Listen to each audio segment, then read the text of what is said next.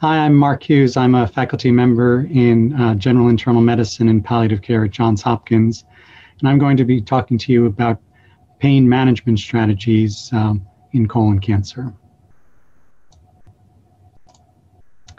My objectives are going to be to discuss pain management, pain assessment in oncology, talk to you a little bit about the principles of palliative care as they relate to pain management.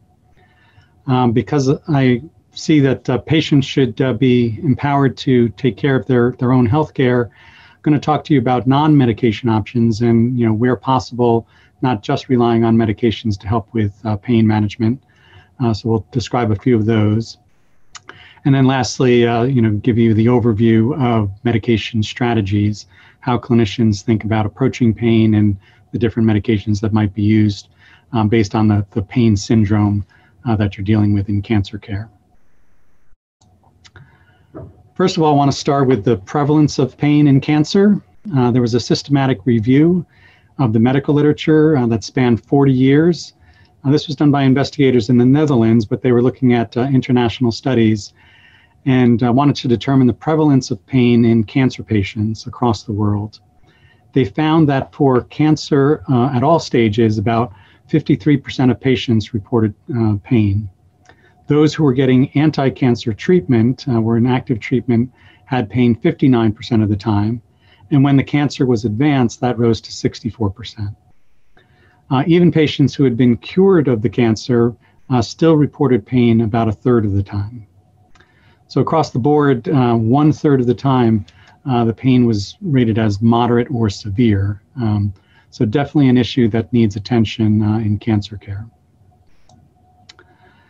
In another study, a prospective observational study of over 3,000 outpatients with cancer from across the United States, this was both at academic medical centers as well as community oncology practices, about 2/3 of patients reported having pain, and 1/3 it was found that there was inadequate prescribing of analgesics, pain medications, to manage that pain. And when the patients followed up a month later after that initial visit in the study, they still weren't getting adequate pain management. It also found that about 1 out of 5 patients had moderate to severe pain. And then for those patients with severe pain, 1 out of 5 of those patients were not even being prescribed a pain medication. The other things that predicted whether or not there'd be inadequate pain management, actually maybe somewhat surprising. Patients that had good performance status or actually had been treated for their disease and didn't have any evidence of advanced disease may not have had adequate pain management. And then another one that's really important to keep in mind, especially nowadays when we're thinking about health disparities, if you were being treated at a treatment center where there was a majority of patients from a minority population, more likely that they would have inadequate pain management. And in fact, minority patients were twice as likely to have undertreatment of their pain. So that's really important that we pay attention to who our patient population is and try to take care of them. Also becomes important when we're thinking about concerns for health disparities during the COVID-19 pandemic. This is just a recent study published this month where it showed that during the pandemic, people are going to be socially disconnected. They may experience loneliness. They may be sort of forced to be confined to their home and really not have options to leave their home. That could increase their emotional reaction to their circumstance. They might have reduced access to getting their pain management to see their providers. And they might be experiencing these issues of social injustice or inequity. That can lead to increased problems where you can either have inadequate social support, you could have increased emotional reactions to what's going on, you could have other burdens with taking care of your family. All of these things could then exacerbate or keep you in pain. So it's important to recognize these additional issues that come with the pandemic. And on the right side of the screen are ways that you can think about trying to mitigate some of these things, reduce the pain or the impact of the pandemic on the pain. That could try to being, increasing the opportunities for connecting with people. So whether that's through technology, social media, other things to stay connected, creating peer support groups for other people with pain, increase obviously in telemedicine in the past few months, so delivering the healthcare online, and that could be things like cognitive behavioral therapy, CBT, which I'll talk to you about in a few minutes. It could mean accessing educational resources to help manage pain, really trying to put it in the hands of patients to take care of their healthcare and pain management. And also it means, as a healthcare system, we need to also address those social determinants of health, reduce those inequities so that people with pain, get the treatment they need. So let me talk to you for a few minutes about pain assessment and how clinicians will think about managing, first of all, assessing the pain and then managing the pain. And that'll start with, where's the pain coming from? So, 3/4 of the time, that's going to be coming from the tumor itself. It's either causing injury to tissue, causing inflammation or other problems. For colon cancer, that could mean that there's invasion into the large or small intestine. It could affect other organs like the liver. It could go into bone or soft tissue, or it could invade a nerve and then cause these painful nerve sensations.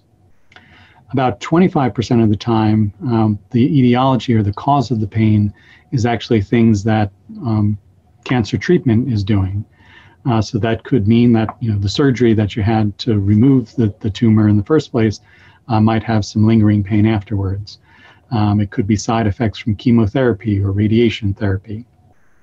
It could be just going for a diagnostic test, just a blood draw for a lab test or a biopsy is going to entail some pain in and of itself. Or it could be laying on a table to get a CT scan or an MRI scan. They will have their own discomfort. So important to recognize where the pain's coming from, what the cause might be, and again, how you're going to try to reduce the pain or reduce the likelihood of pain occurring. And then for clinicians, they think about the kinds of pain, and that can be put into a few different categories.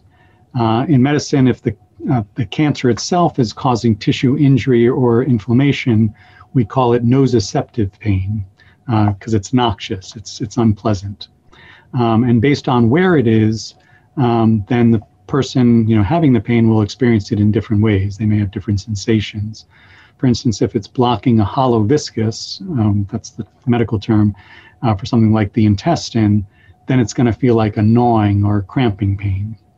If it's cancer that's moved into the bone or muscle, it could be aching or stabbing or throbbing. If it's stretching the capsule of an organ like the liver, or it's irritating the lining like in the lung, the pleura, then you might experience either stabbing pain or aching pain. If it's affecting a nerve, that's called neuropathic pain, and that can either be in the central nervous system like the brain or the spinal cord, or it can be in a peripheral nerve somewhere in the body, and then it's going to feel like a burning or a shooting discomfort. Sometimes the pain is psychogenic, and that's not to say that it's all in your head. It's a recognition that there's an influence of our emotional state on how our body feels. So if we're distressed, if there's psychological distress or emotional upset, that can translate into feeling pain. Or it's going to be a combination of those three things. And sometimes, and very often in cancer, it's a mix of these, and then the clinician has to try to tease out which one seems to be the predominant cause or predominant kind of pain. And what are the consequences if the pain is not adequately treated? Well, obviously a person having pain is going to have unnecessary suffering. They may have decreased ability to cope with their illness. It just becomes harder to deal with the illness itself. May have effects on their sleep. You can't sleep if you're in pain. You may not want to eat. Your mental alertness may be diminished. Just having pain is going to interfere with your daily activities. You may not be able to do the things you want to do. It might require more assistance or care from other people. If it's really bad pain, you might need to go into the hospital for unmanaged symptoms, and those could be unplanned, not part of your standard cancer care. And there may be delays in your anti-cancer treatment if the pain is really interfering with getting to appointments, or because you needed to go into the hospital and so on. And that's where something like palliative care can come in and really try to help manage the pain. So we define palliative care as specialized medical care for people living with a serious illness. The intent, the focus, is on providing relief of the symptoms and stress of illness, and in this case, the cancer. The overall goal is to improve quality of life, and that's both for the patient and also their loved ones who are experiencing the cancer along with the patient. It's appropriate at any age and at any stage in a serious illness, and palliative care can be provided along with curative treatment. It's not like you treat the cancer and then when you don't treat the cancer anymore, you turn to palliative care. No, palliative care should happen at the same time. And that's been recommended by the American Society of Clinical Oncologists. So going back to 2017, they said that at the time of diagnosis, and preferably within the first 8 weeks of being diagnosed with cancer, there should be integration of palliative care into the cancer care plan. That should be done by the oncologist, by a palliative care clinician, by a whole team to really make sure that not only pain, but other symptoms are being managed. And there's a distinction in the literature, the medical literature, about primary versus specialty or secondary palliative care.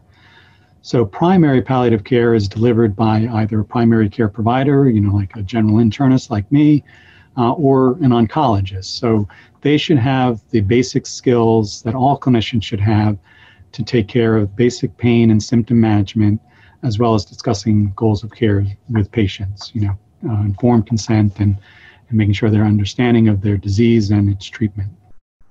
Whereas specialty palliative care, is done by specialists. They've gone through additional training. Often it's an interdisciplinary team, so not only physicians, but nurse practitioners or physician assistants, nurses, chaplains, social workers, pharmacists, a whole team that gives their input about how to best manage whatever the problem is, whether it's pain or other complex symptoms. And then that team can also help with complex decisions. If it's really involved concerns about existential concerns, how do I deal with this cancer, for instance, the palliative care team can be brought in by the oncologist to help with those things, with those discussions and with those symptom management. So let's talk a little bit about pain management itself. It starts with comprehensive assessment. So a clinician, if you're seeing your oncologist or seeing a palliative care physician, they're going to start with the medical history. They're going to want to know about your current or past cancer treatment, whether you have any other significant illnesses, have you had pre-existing conditions that cause pain? You have arthritis or other conditions that have led to some chronic pain. What's your personal history? How does that bear on your cancer treatment and pain management? You're going to undergo obviously a physical exam to see where the pain is, what factors might be associated with it. You might be sent for laboratory tests or imaging studies. All of that's to try to figure out where the pain is coming from, what the cause is, and then that's going to help develop the strategies for managing it. They're going to want to know, have you been treated for pain in the past? What are the therapies that have been offered? How successful were they? Did you have side effects? All those sorts of things. It's also important, especially from a palliative care perspective, to sort of know what the meaning of pain is for you. Are there cultural beliefs or existential concerns that influence how you interpret pain or how you feel pain? And you want to know about that in terms of the cancer treatment as well. There may be concerns about whether things like opioids, if they're going to be prescribed, whether they might be misused. So what are your risk factors for that to happen, developing an addiction, for instance? It's also important to really understand pain's effect on your daily functioning, so your functional status. Is it affecting your walking ability, your working, your relationships with other people? As I mentioned before, is it affecting your sleep or your appetite? Is it just in general affecting your enjoyment of life? Because that's a main goal, improving quality of life while you're getting cancer treatment. The clinician also will need to know, being patient-centered, what are your goals? What are your goals for pain management? That is going to be including, what's your general activity, what's been the influence of the pain on your mood, what are you hoping for, what are you worried about? All those things matter in managing the pain. What are your avenues for psychosocial support? Not just the clinical team that's taking care of you, but your family, your friends. How are they providing support for you in coping with the pain? A good resource that you may want to check out is from the American Cancer Society. So it has some nice review of cancer pain and understanding it as well as managing it. So I suggest you check out their website. So let me talk about non-medication options because, as I said, I want to empower people to pursue things that they can do on their own. And some of these, you might need the assistance of a clinician to guide you into these things. But it includes things like cognitive behavioral therapy, which I'll talk about, physical therapy to keep your body as fit as possible and moving. It may mean physical modalities like putting ice packs or cold packs, or using TENS units, electrical stimulation. These come with some caveats that you have to make sure that these are okay, and if there's been any damaged or injured tissue, whether it's okay to apply heat or cold or electrical stimulation, but they might provide some pain relief. A lot of people think about integrative or complementary medicine, whether it's mind-body interventions or acupuncture, massage, healing touch. All of these may have a role, and again, it depends on the patient's goals and what's important to them in terms of pursuing some of these things. Let me first of all talk about cognitive behavioral therapy, or CBT. So it first of all recognizes that pain is multidimensional. It's both affecting the body and the mind, and that you can use the mind, you can harness the mind to help the body. So often when we're having pain, we interpret it. We often have negative thoughts associated with the pain. So if we can retrain our mind in how we interpret pain, that's going to help our body out. So there's a skills development, a skills training in adjusting our interpretations of pain. And if that's done well, we're going to have a better means of coping with not only the cancer, but with the pain. Gives us a better sense of control, that we are in control of our pain, and gives us confidence or self-efficacy that we can manage this, we can do it. The other intent of cognitive behavioral therapy is to get rid of those negative thoughts, that dysfunctional thinking, like catastrophizing. Like if you're having increased pain, you're thinking, oh my God, my cancer must be spreading or getting worse. So eliminating those negative thoughts and focusing on the positive, what can you do to manage this pain, is part of CBT. And then it also means, doing some behaviors, doing some things on your own, activities like relaxation techniques that I'll talk about, breathing, deep breathing, to get your body in tune to then manage the pain. The other part of this, the cognitive part, is education. So if you have a better understanding of the rationale for your pain treatment, then you're going to be able to be more confident that you can manage it. So that might mean, how do you take your medication? Do you know the proper technique? Do you know when and how and so often? How do you communicate with your clinical team? Can you describe your pain, tell them, how you've responded to treatment? That's part of the educational process. That's part of cognitive behavioral therapy. There's physical rehabilitation, so physical therapy and occupational therapy. So obviously this has to be geared to what your level of performance status is. You can't overdo it. If you're somewhat limited in what you're physically able to do, then you don't want to push it. And it also depends on what your goals are in terms of staying physically active. But the intent of PT and OT are to increase flexibility, make sure that your muscles and joints are stable, that when you're walking or you're up and about, that you have that stability, and really making sure you have range of motion. And what they found is that there are numerous benefits. So decreasing stiffness, musculoskeletal stiffness, can then help with decreasing pain. If you're physically active, you're going to release those endorphins. You know, they talk about the runner's high. Well, same thing with even, less strenuous forms of exercise. You can release endorphins to then help with pain management. If you're better conditioned, or better physically capable, that increases your aerobic capacity. You get better oxygen delivery to different parts of your body, and that's also going to help with your sensation of pain. If you're physically active, that may also help with fatigue, and then that is going to help with pain control. If you're tired, you feel more pain. So if you're less tired, less pain sensation. And again, being physically active can improve quality of life.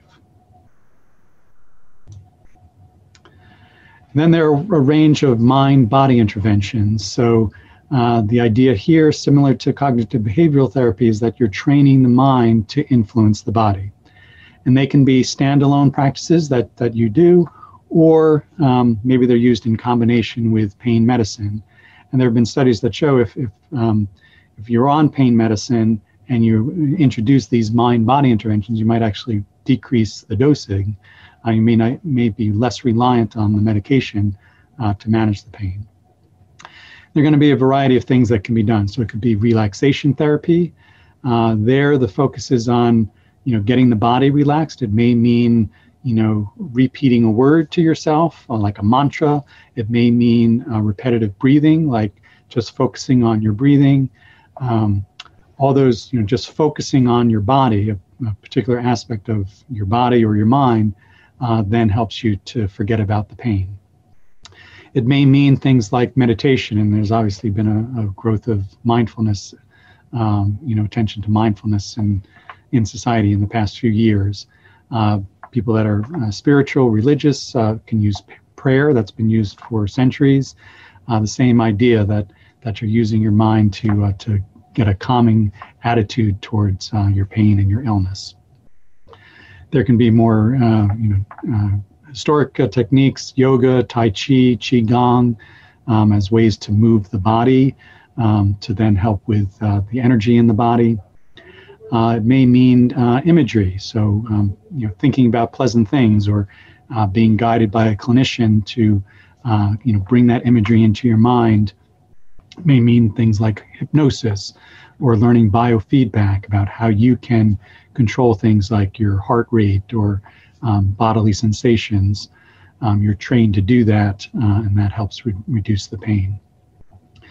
Lots of different ways of bringing in either music therapy or dance therapy or art therapy as, again, a way to focus away from the pain and other enjoyable things. So it distracts the mind away from the pain. Acupuncture, some people are familiar with, so either using a needle or pressure on sensitivity points in the body. There's been, evidence that this is beneficial for different kinds of chronic pain, also showing that it can reduce your need for pain medicine. It's generally considered to be low risk of harm in having these practices done. And for something like chemotherapy-induced peripheral neuropathy, something I'll talk about a little later, the American Society of Clinical Oncology says acupuncture might be a modality to help with CIPN. The downsides is that this may be something that patients have to pay for themselves, may not be available in their area, but if it is available and you're interested in it, it might be worth trying out and seeing if it works for you. Massage does not have a lot of evidence for benefit in the medical literature, at least, but it's also something that's been used for centuries. So it might provide some temporary relief, especially of musculoskeletal pain.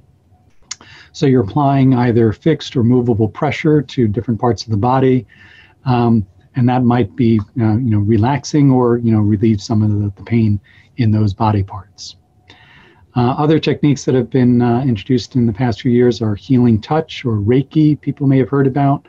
So this is an idea that are there energy fields in the body, and this healing touch, even if it's not directly touching the body, but connecting with those energy fields provides some pain relief. And there's been some demonstrated evidence in the medical literature that these things work. Not only with pain reduction, but reducing stress and helping people relax. So also something that you may want to look into. So then we turn to medication management, and there are going to be a few different things to be aware of. First of all, there are a variety of pain syndromes. So where is the pain coming from? What's causing it? As we've mentioned before, it may be the tumor itself is involving a particular body part, and based on that body part may help you decide which medication to use. As we talked about before, an obstruction of the intestines, there are going to be different medications used for that kind of pain. If it's invading a nerve, you're going to have different medications that work on the nerves. There may be what are called paraneoplastic syndromes, where the tumor releases a hormone or other substance, and then that has effects on other parts of the body that leads to pain. So if you understand that underlying substance, you might be able to address it. We'll talk a little bit about chemotherapy-induced peripheral neuropathy. Obviously, people that undergo surgery, they may have lingering pain after the operation. People that have radiation, depending on the body part, if it's the skin, there may be inflammation in the skin. If it's in the intestines, they may have something called enteritis, so inflammation in the intestine or in the rectum. There may be fistula development, between the intestines or the colon or other body parts. So those may lead to pain. So you need to, again, have that thorough assessment by a clinician. Where's the pain coming from? And the goals are going to be, number one, it's going to be patient-centered. So, it starts with the patient and what they're after. Obviously, we want to try to relieve the pain. May not be able to fully get rid of the pain, but at least bring it down to a tolerable level. One big goal is improving function. So making sure that you can do the things you want to do. And we want to do this if we're introducing medications, make sure that if there are side effects, that they are minimized as much as possible. And that's going to be patient dependent of how bad the side effects are and if you need to adjust medications. You usually start, as a clinician, you're going to start with the intensity of the pain, and I'm sure you're all familiar with like the pain scale rated from 0 to 10. Based on the intensity of the pain, that's going to help decide which pain medication to use, as well as where's the pain coming from. The etiology will favor one kind of medication over another. In general, opioids, so opioid analgesics, things like morphine or members of that family are going to be the mainstay of treatment, especially if it's moderate or severe pain. Over-the-counter pain medicines may not be enough to take care of that pain, so you may need a prescription for an opioid analgesic. And in general, you want to start low and go slow in introducing pain medication, see if a lower dose will work. If not, then you gradually go up on the dose. It's important, as I mentioned earlier, for clinicians to be aware of if there's any concerns about misuse. What are the person's risks for either overdosing or using the medication inappropriately, or being diverted to other people in their surroundings. So all these things have to be paid attention to, especially if there's going to be a chronic need for pain medication. And then another thing that has to be addressed, and I won't go into great detail about these things, but there may be attitudinal concerns that have to be addressed. So people fearing becoming addicted to pain medication, and obviously with the opioid epidemic, that has been more of a concern in recent years. And there's a difference between tolerance to medication, so being dependent on it and sort of having a physiologic response to it, especially if it's taken away, you have sort of withdrawal symptoms. That's not the same thing as addiction. So in addiction, there's a craving and you take more and more and more. That we want to avoid. But tolerance is to be expected if you're going to need a pain medication long term. There are the other concerns about adverse effects, but again, with the growth of palliative care, we should be able to manage side effects and really make sure that these are not problematic. You want to figure out other ways of dealing with the pain, that you're not just relying on these pain medications, and if there are other psychosocial or spiritual concerns, that you're also addressing those. Now, when you're choosing medication, the World Health Organization says you should use the pain relief ladder, and their motto is, choose the right drug at the right dose at the right time. So if it's, mild pain, and that might be a, pain score of 0 to 3 or 4, then you're going to use non-opioids. So what you can get over the counter, non-steroidal anti-inflammatory drugs or acetaminophen, those kind of medications, or an adjuvant that we'll talk about in a little bit, may help to take care of that mild pain.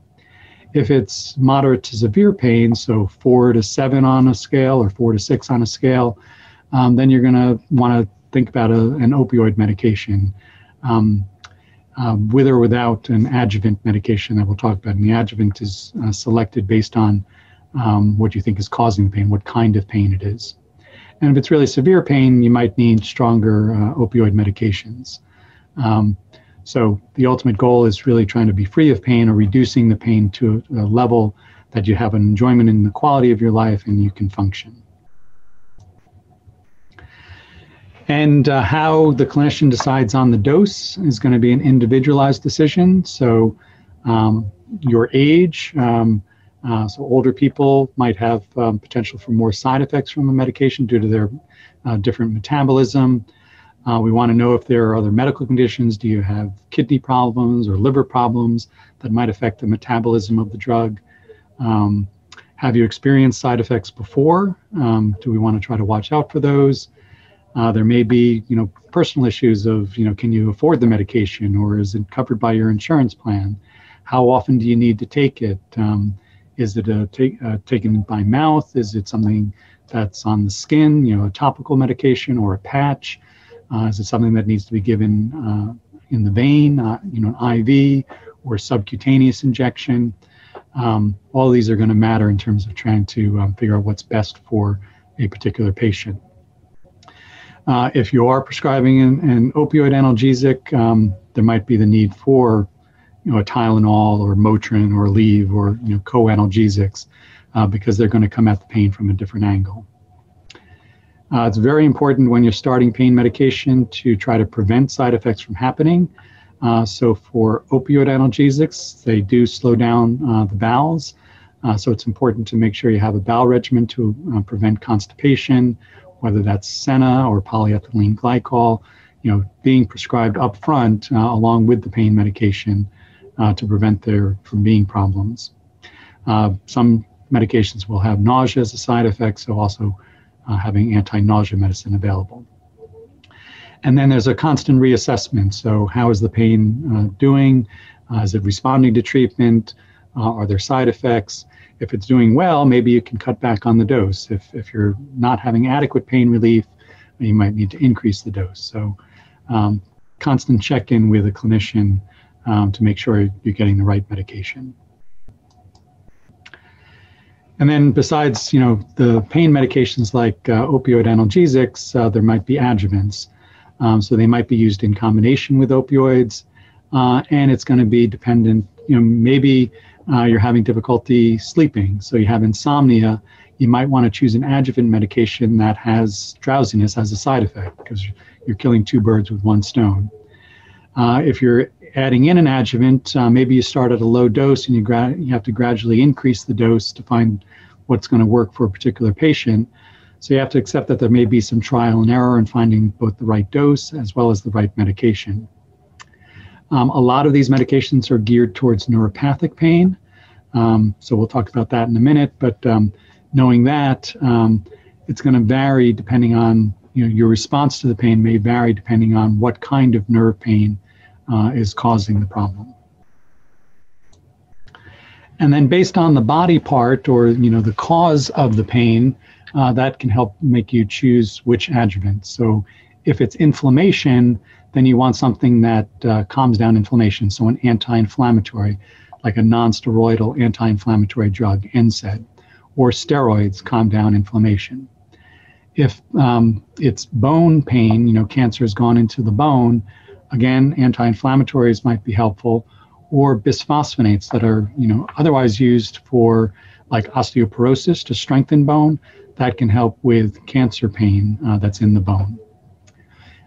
For neuropathic pain, nerve pain, there are a variety of choices. So antidepressants, historic class called tricyclic antidepressants like amitriptyline or nortriptyline, in low doses can help with nerve pain.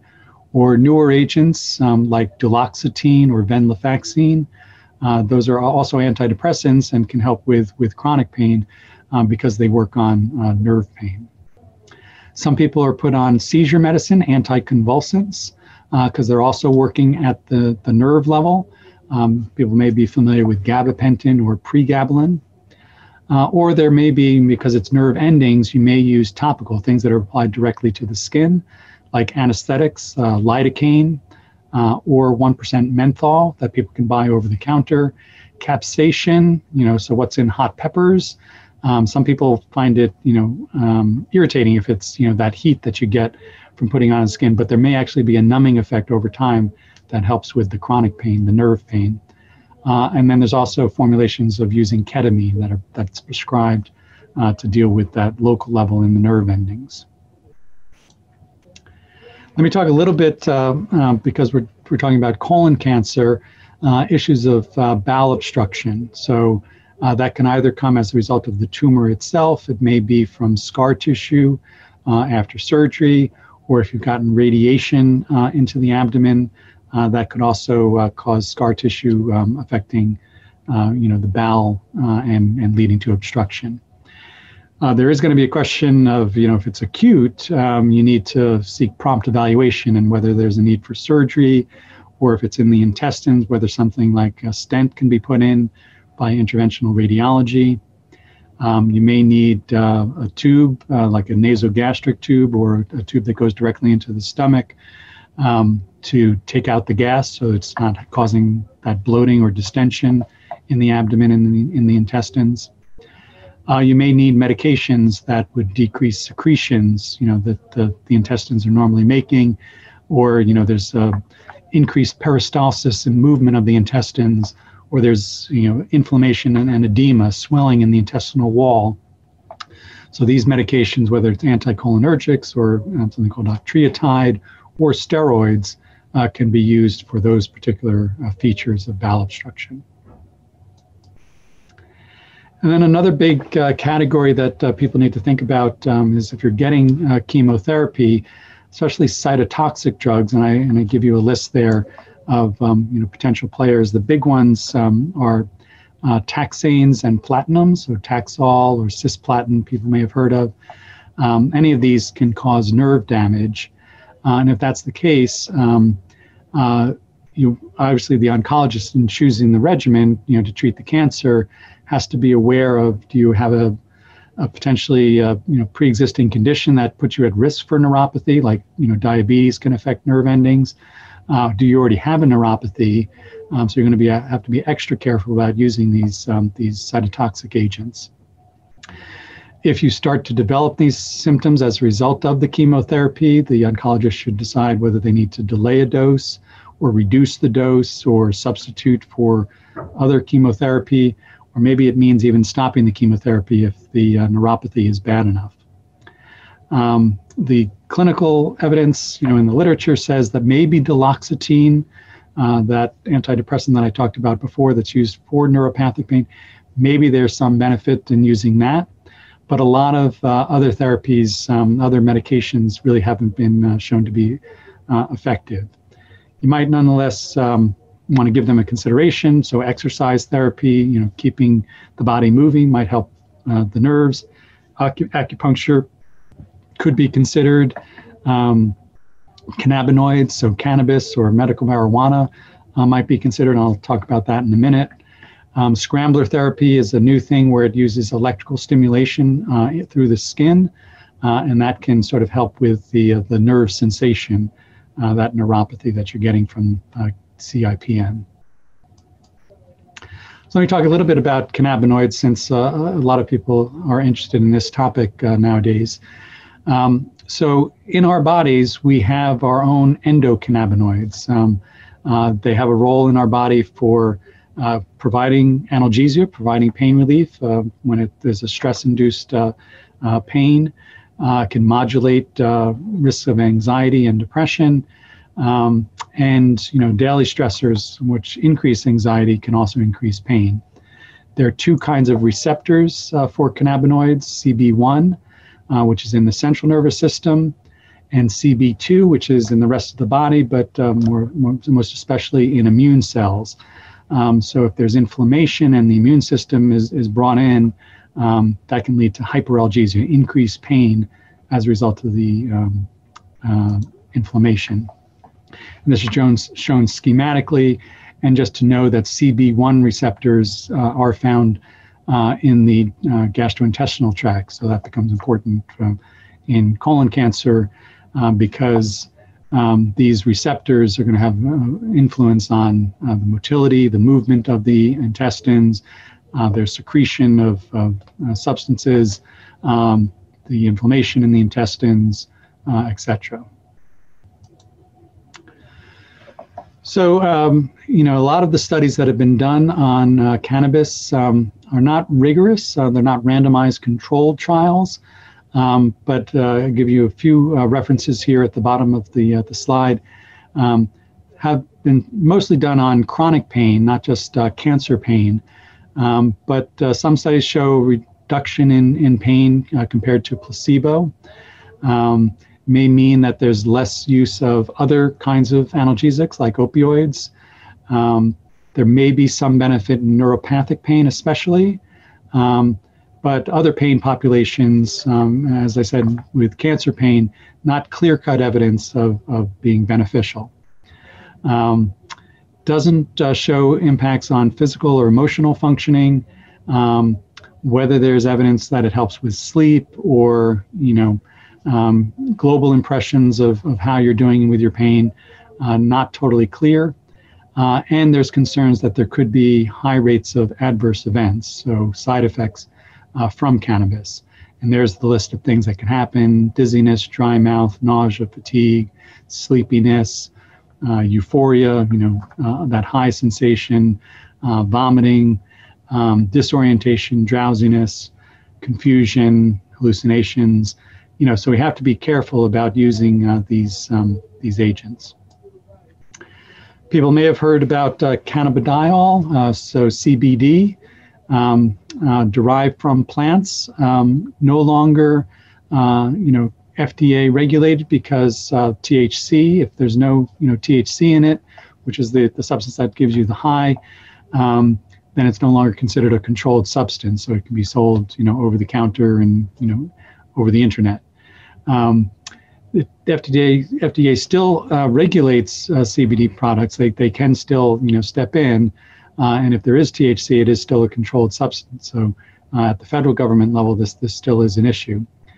It's important to note that with CBD products, there was a study a few years ago that they looked at 84 samples being sold over the internet, and 58 of them did not have the amount of CBD that was actually supposed to be in the product.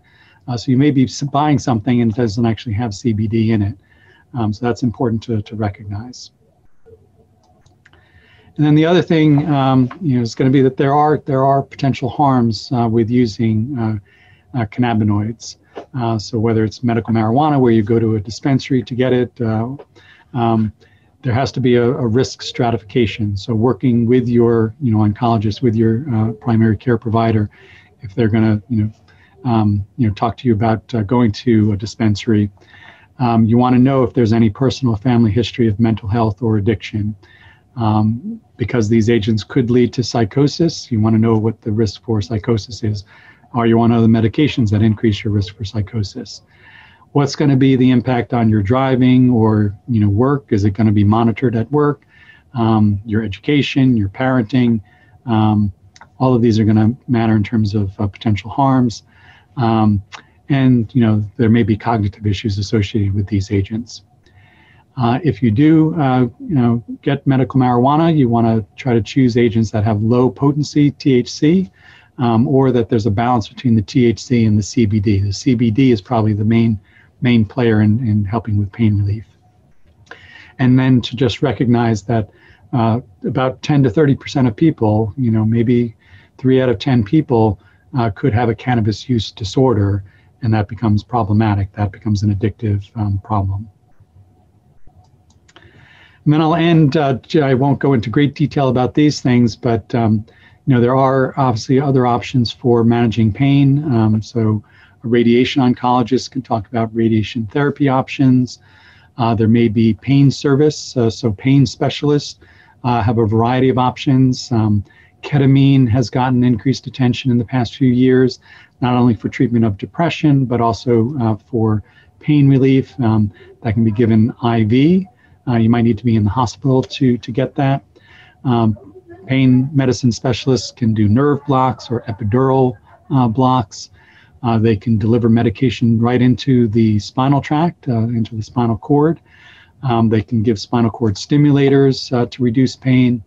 If there's been fractures in the vertebrae and the spine bones, boosting those up with vertebroplasty, or directly going into tumors and ablating them. So using ultrasound or CT guided tumor ablation are other ways of also managing pain to reduce the effects of the tumor on the surrounding tissue. So lots of ways that you can manage pain, and something that you can get on top of and get in control of, working with your clinical team to manage the pain and make sure you can live the life and function the way you want to. So I thank you all for your attention. I hope that was informative. I'm going to be happy to answer any questions you have.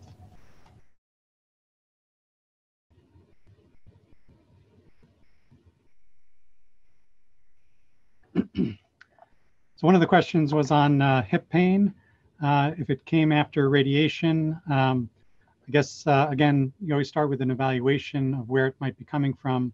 If it was directly caused by the radiation, I don't know if the radiation is finished, and this is sort of residual after that's happened. Might need evaluation of whether there's been any thinning of the bone or inflammation in the bone. Doing physical therapy to get the joint as mobile as possible, reduce any stiffness is obviously a good thing. And then it's going to be with a clinician, either the radiation oncologist or a medical oncologist or a palliative care clinician, to determine if there's something directly for the bone, like a bisphosphonate that might be helpful to strengthen it, or because of bone pain, generally anything that reduces inflammation, either an anti-inflammatory or a steroid might be an option. And then lastly, an opioid analgesic to help manage the pain, as well as all the other non-medication options that I reviewed in the talk. The other question was about palliative care. So we have a sparsity of palliative care clinicians in the United States, for all of the patients that have serious illness and all the patients that have cancer. We don't have enough palliative care clinicians.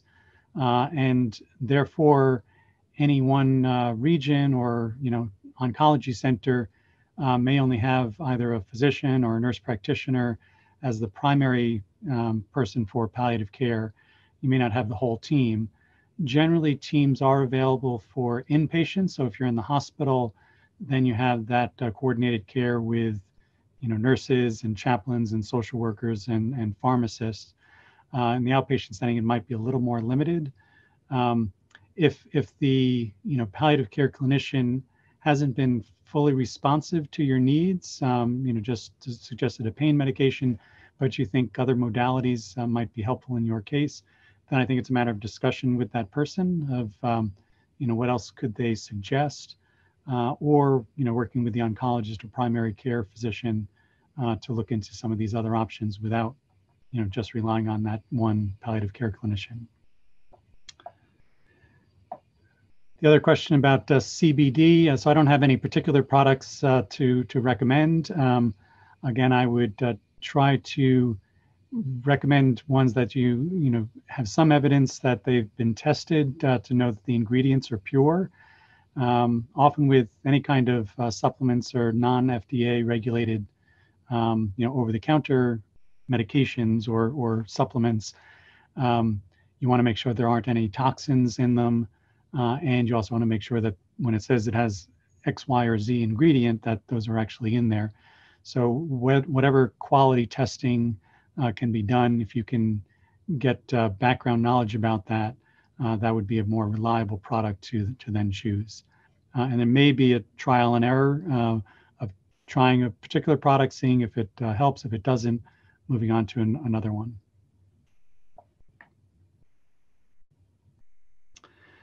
The other question I saw was with regard to adhesions from multiple surgeries in the abdomen. That's a difficult problem. Multiple surgeries going to have more scar tissue and adhesions. I think the biggest thing there is making sure that the bowels are moving. So there may be pockets of either slowed transit, decreased peristalsis, or tethering of the intestines due to the scar tissue, to the adhesions. So really making sure that things are moving through. So use of laxatives, if there's spasms associated with, sometimes there's increased peristalsis to try to push through any blockage or narrowing in the intestines. There are antispasmodic medications that could be used.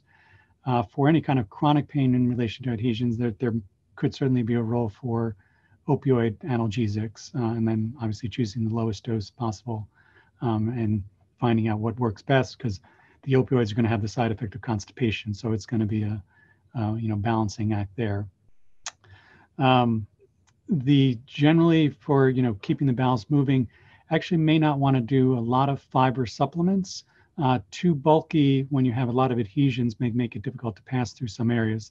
Soluble fiber is a good idea, but anything that's too bulky might actually counter what you're trying to achieve in terms of moving the intestines and getting things through the system. I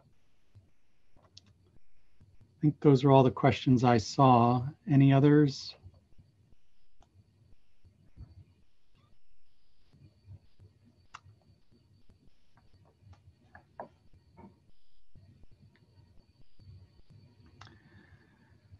So a person doing scrambler therapy, that seems different, and then 2 tubs of water and 1 cold and 1 hot. So again, depends on the nature of the pain, whether it's chronic or acute, whether it'll be more responsive to heat or to cold. Muscle spasms, tightness of muscles often respond better to heat. Acute inflammation responds better to cold, so decreasing the inflammation. And then there are some that would advocate, especially for musculoskeletal pain, that you alternate one versus the other. And again, that may work. It's a different notion of scrambler therapy than I'm used to, this hot and cold sensation, because there's actually intricate, electrical stimulation, electrodes and so on that are placed on the skin to help with that neuropathic pain. But if that works for you, this hot and cold sensation, then use things that work.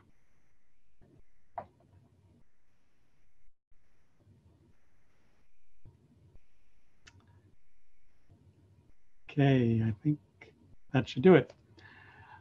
All right, thank you all. Good luck and enjoy the rest of the conference.